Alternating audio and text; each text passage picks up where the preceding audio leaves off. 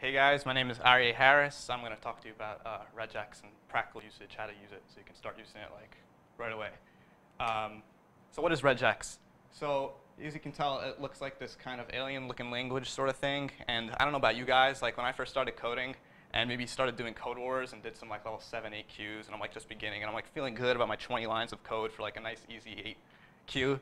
And then I like look at the solutions, and some of these guys have like this one line or crazy looking thing. I'm just like freaking out with what? Like, that's beyond me. It's not. I just want to tell you guys it's a lot easier than it looks. So let's get into it. So what is it? So nice basic definition. Regular expressions are patterns. That's it. They're patterns used to match character combinations and strings. Really simple in JavaScript. They are also objects, which means they're going to have properties on them, and methods. So let's look at those methods. First, we'll look at the notation. So there's literal notation where you can just set to a variable. You have your slashes, which contain the actual pattern. And then after here, you have your flags. And those flags give you more advanced options. You want to use this kind of notation when it's going to remain constant, your pattern. There's the object notation, which is you use the constructor. You can put your pattern in here. You can also use variables. If you have a variable with something, you can put it in here and say like that variable plus ABC, whatever. You would put your flags in here. You would want to use more object notation when it could be changing. Say from user input, user's inputting something, and you're going to be putting that as the pattern. Let's look at the methods. So RegEx methods, there's a .exec, which is it searches for a match in your string. It'll return an array of information or null if it doesn't find anything. And there's a .test method, which says take my regex, apply it to the string, and test if it's true or false, if there's a match in the string. The string methods, so those are just for on the regex objects. On string methods, there's a .match, which is extremely similar to .exec for the regex object prototype. I'm going to get into that soon with my code, show you guys. There's a .search method, which searches for a match in a string, gives you the index where it starts from in the string, or -1 if it fails. There's a .replace, which is super cool, where it can search for a match, and you can replace that match with anything you want. You can feed it a string to replace it with. You can feed it with a function, which can do all this fancy stuff, and replace the match with what the function returns. And then we all know about .split. .split is super simple. You can split on a string, but you can also split on patterns. You can have like super complex patterns to use for your string, and it would split on those. So flags. So I'm really going to talk about the first two. The last three I'm probably not going to have enough time. The G flag's a global search. Usually if you just say like, here's my string and do a .match with this pattern, global search won't just stop after the first time it finds the match. It'll go through the entire string, try to find all the matches it can. I is case insensitive, super simple. It's really easy, guys. It's like all this stuff. It's like so much easier than it looks. Just such a relief like when I started learning it to see. So I is case insensitive. And so it doesn't matter if your pattern has uppercase or lowercase letters. It doesn't matter if your string is uppercase or lowercase letters. It'll match everything. So let's look at some code. So here's my string. Regex is awesome. Regex is so much fun, really enthusiastic. Here's my expression, my pattern. So I'm using the constructor way of building it. And notice I'm just checking for the regex. Notice these parentheses around the G. That's called a capture group. We'll get into that later. It's basically remembering the match there. And here are my flags. So if I log out right here, I'm going to say string. So my string is here. I'm going to .match with the pattern. I'm going to run it. We get a match. We get an array. And it gives us back all the matches it found. So it found this first regex, and it found this second regex here. And it ignores the case, which is cool. Let's say I got rid of the global flag. We get this array-like object back. It finds the first match because it's not a global search. Here is the first match. The G right here is the capture group, which it captured here using the parentheses. And then you can access these properties with the 0 index here, the 1 index here. You can access where it's found at what index in the string using the .index off of this array. And you can do .input if you wanted to get the original input that was put in.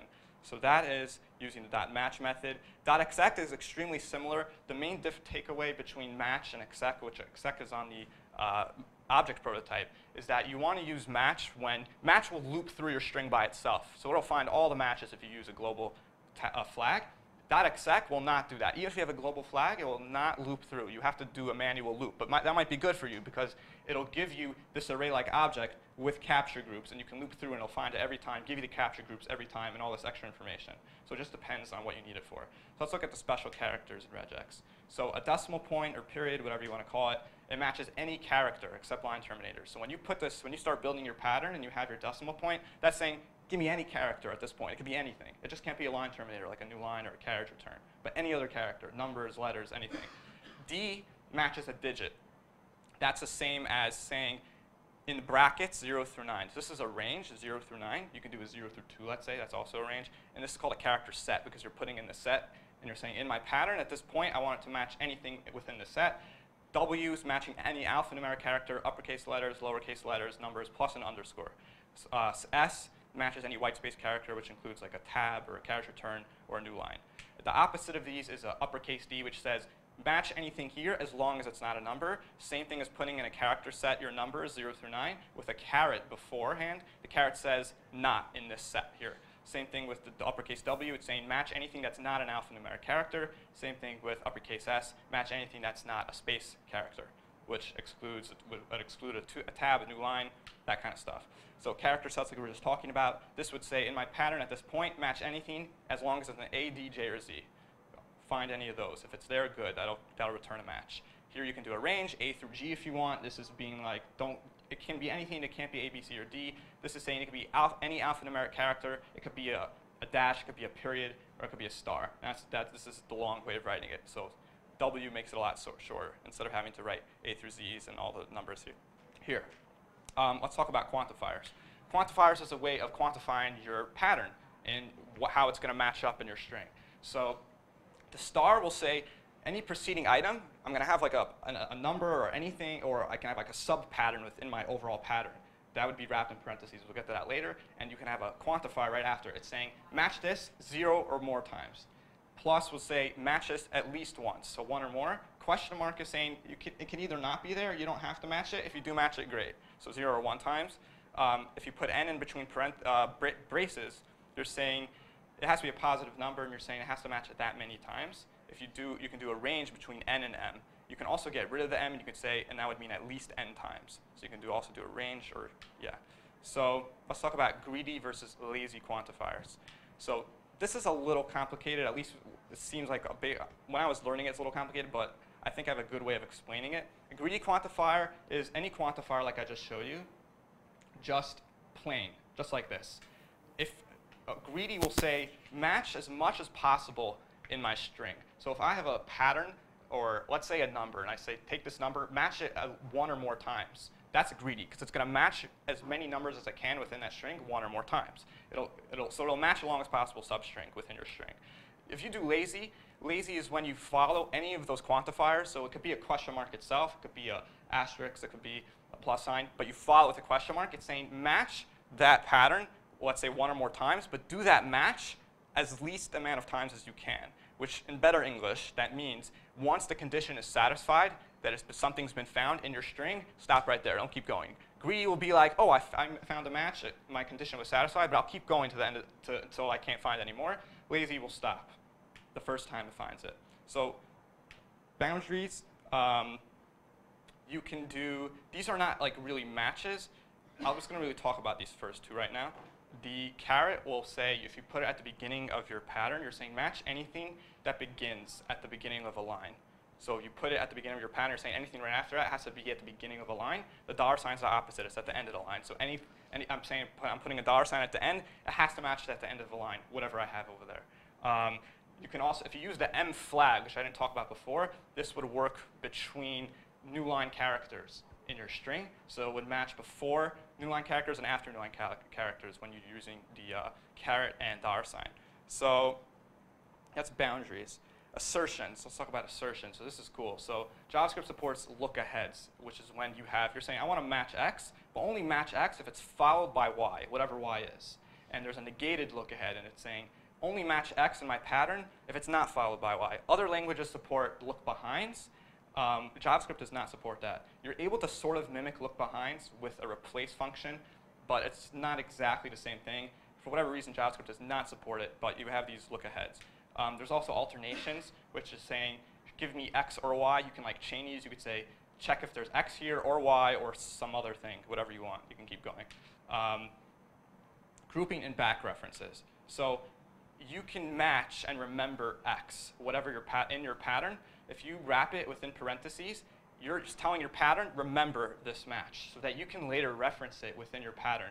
So with a \n, and n is any positive number, where it's you go by the left parenthetical, meaning if you have like 3 capture groups, right? So /1 will match the first one, /2 will match the second one, and the /3 will match the third one. You can, in your pattern, use that to reference, oh, so this got remembered at the first capture group. I want to take what was remembered there and use it later on in my pattern.